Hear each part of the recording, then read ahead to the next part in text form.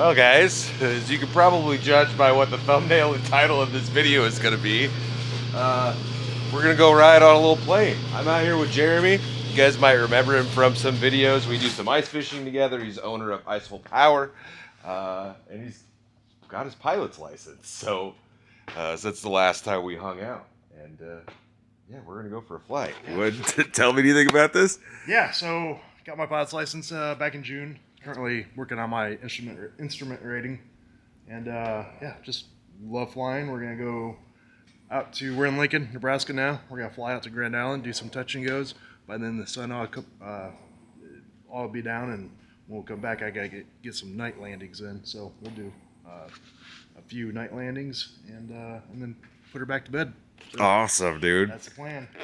I'm super excited about this. I've never been in a little plane. I've flown on big, passenger jets and whatnot, but nothing like this before. So, what's the year of the plane? This is a '73 Piper PA-180. It's called a Challenger. We all call it a Cherokee, but it's like a Cherokee Challenger. It's the only year they made a Challenger, and then they transitioned over to the Cherokee name and got rid of the Challenger name. But yeah, it's kind of a unique plane just because of that. 180 horsepower, 4-seater. It's 48 gallons as far as your fuel goes, and yeah, it's not the fastest plane out there. It's a great trainer plane. It's better than my plane. Yeah, it's a whole lot of fun. Yeah, it looks like it. So. All right, guys. Well, we need to change the light bulb. So what we need to do is I know I've got a wing light that's out, so we need to change the light bulb, do our pre-flight inspection, and then we'll get going. Awesome. So. Well, we're going to get that stuff handled. We'll probably film some of that too, guys, but yeah, we're going to get after it. Yeah. You ready to get high? I'm excited for this. I'm very excited for this. Okay, initial checklist here. We'll weather, density, altitude. We got great weather today. We'll go through that in the passenger briefing. Wind balance, I've already taken care of that. Performance requirements, usually that's when you're like high up in the mountains. So we're in Lincoln, Nebraska, so we're good there as far as our elevation. Don't need to file a flight plan. Our paperwork is all good. So yeah, let's do a quick walk around. Basically, we're just putting eyes on the plane, make sure there's nothing big out of place, make sure everything screwed in. I dropped the flaps down a notch, just make sure all the everything's all connected. No loose screws. Yeah. No big puddles under the plane. That big oil puddle, that's normal. If it's leaking, it's got oil in it, they say. Evidently, most planes leak. Huh. Most GA planes. Tanks are full. We got a stall light right here. This doesn't have a stall horn, it's got a stall light. So you keep an eye on that light. I'm gonna hit that stall indicator here. Lit up. It's lit up, so that's good. Our ailerons are.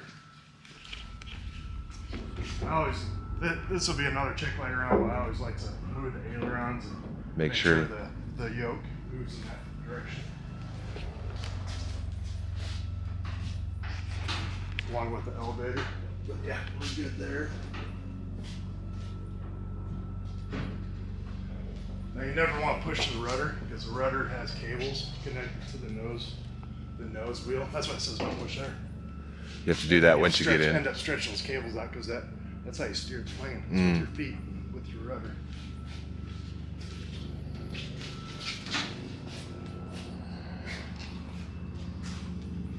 But yeah, that is all good. We gotta check our fuel. We gotta make sure there's no water in it. Make sure it's not all dirty. So do you have to fill it up every time you get back then? Yep. So I'm in a club. Myself and 8 other guys on this plane. So the rule is you should to fill it up after you get done flying for the next guy. Plus, that really helps out with the moisture because keep the tank full. Keep the tank full. Moisture can't build up in there, and then problems happen. You don't want all that. So that's one of the checks we're gonna do right now. Just check for water.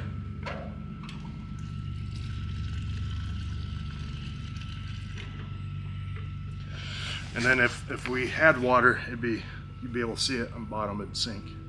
That fuel. Is that dyed blue just so they know it's aviation fuel? Do you know that? That I don't know. Yeah, I'm not sure. But there's 3 places on this plane to check. It's like this is like the low spot. From my understanding, this is like the lowest spot. So any contaminants or water will be right through here.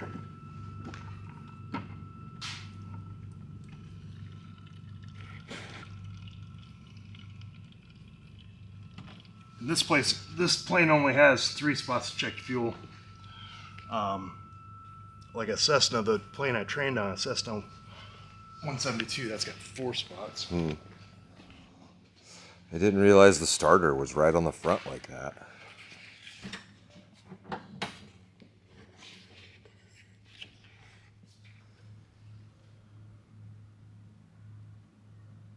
And we got 6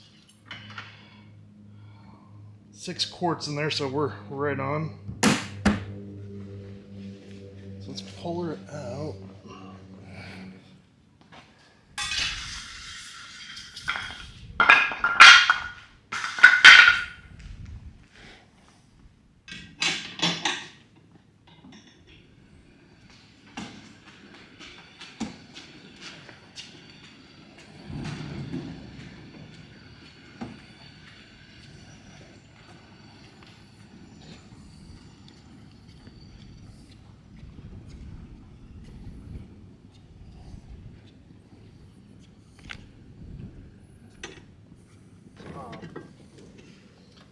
Get your foot here and your handhold here. Okay. So just step up there. I'll skip it.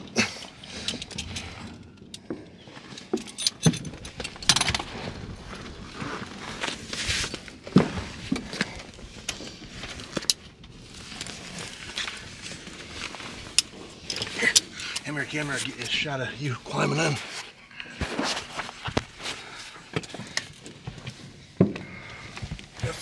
Oh, that's a different experience.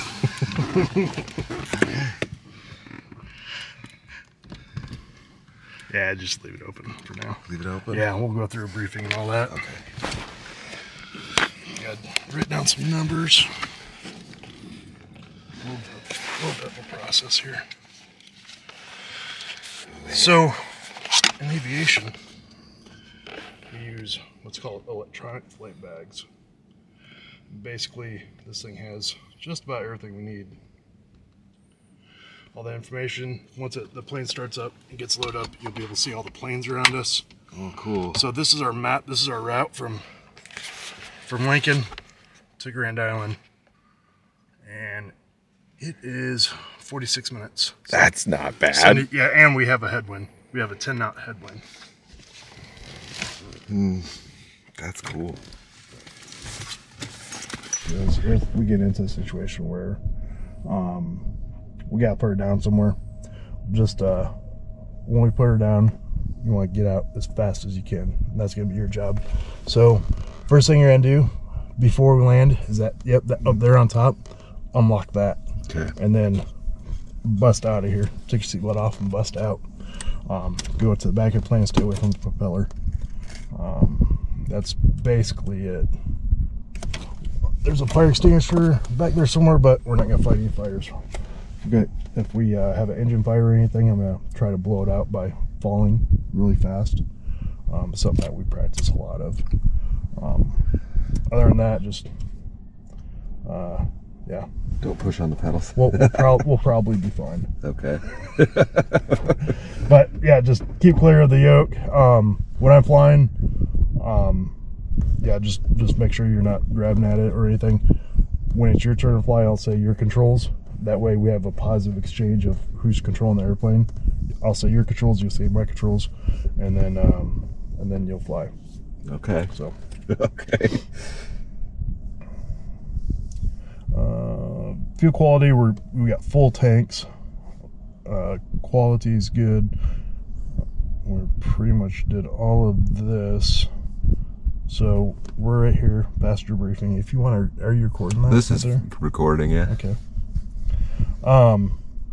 hubs and tech, I already did that. Proper fuel on proper tank. We're good there. I forgot my watch, so we have a timer on here, and that's what I'll use to switch tanks back and forth because we have 2 fuel tanks. Okay. Circuit breakers here. Why don't you pick this up right here? Circuit breakers. Yep. And that's right here in front of you. And those are all good. This one looks like it's out, but it's not. Okay. Alternate static, ELT. Yep, that's right here. That's good. Armed brakes. Brakes on. Pedal test. We're good. Okay. Then go up to start. Yep. So Seat track back. So make sure. Yep, that's good. You got your seatbelt on? Not yet. I don't know where it is. Here, I'll take that. Just down here somewhere. Yeah, the long pieces on that side.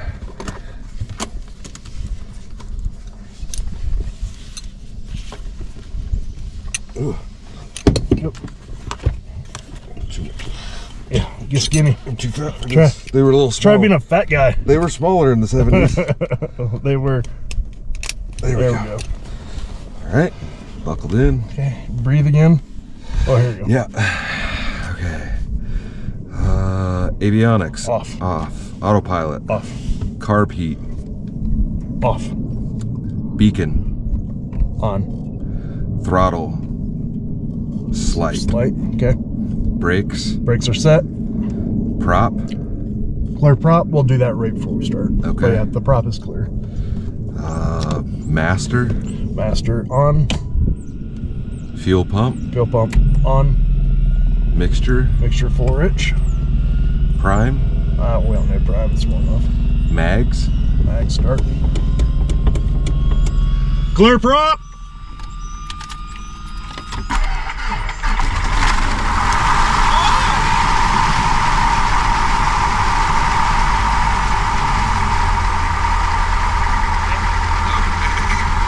Oil pressure. Good. Lights. Good. Fuel pump. Off. Good. Fuel pressure. Good. Mixture. Mixture rich as required.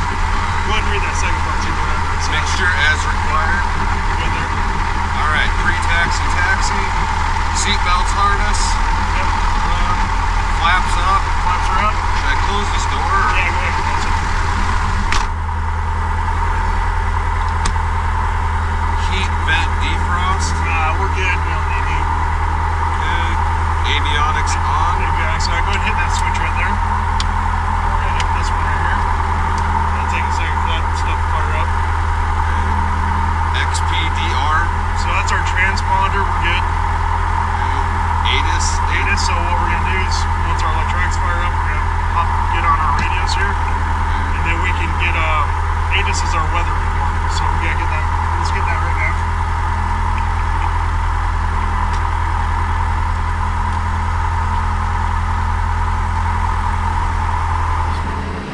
Flaps up. Get it. Let's go.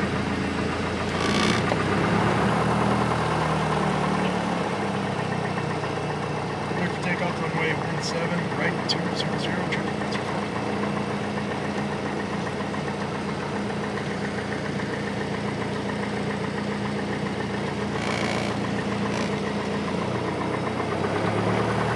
Double check final there, make sure the middle one's coming in on this. I don't see anybody. Second line. Ready to get high?